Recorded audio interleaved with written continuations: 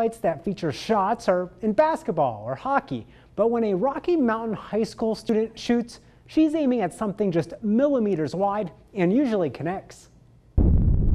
This old building in Meridian doesn't stand out, but inside there's a standout practicing. I vividly remember in my mind being 13 or 14 years old and standing on that same point that I just shot 2010s on, sobbing because I can't figure out how to hit the target. This is Casey Lutz's rifle. There are many like it, but this one is hers. His name is Diego, and this is a Walther LG 400. It's probably the best gun that's ever existed in the world. The Rocky Mountain senior talked about hitting 10s. That's her bullseye, and she's taking dead aim. The 10 that we shoot at, it's about the size of the tip of a sharpened pencil, or like a period on Microsoft Word. Lutz practices here at the Meridian Optimist Club or her garage. She's been a 4-time state champ, and now it's basically become a science. The only really discrepancy in it being perfectly still is your heart beating.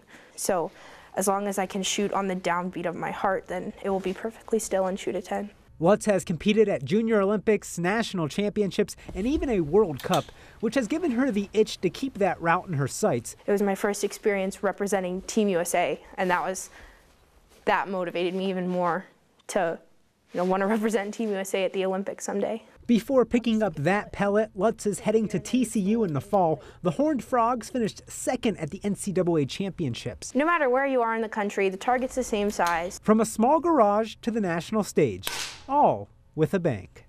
While a rifle isn't a high school sport in Idaho, Lutz did start a scholastic marksman club at Rocky Mountain High School.